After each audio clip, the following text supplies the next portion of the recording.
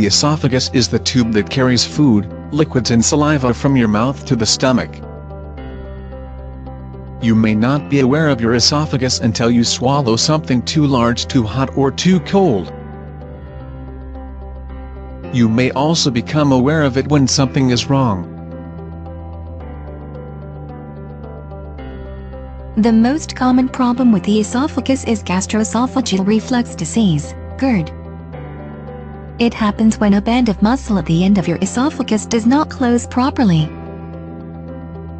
This allows stomach contents to leak back, or reflux, into the esophagus and irritate it. Over time, GERD can cause damage to the esophagus. Other problems include heartburn and cancer. Treatment depends on the problem. Some get better with over-the-counter medicines or changes in diet.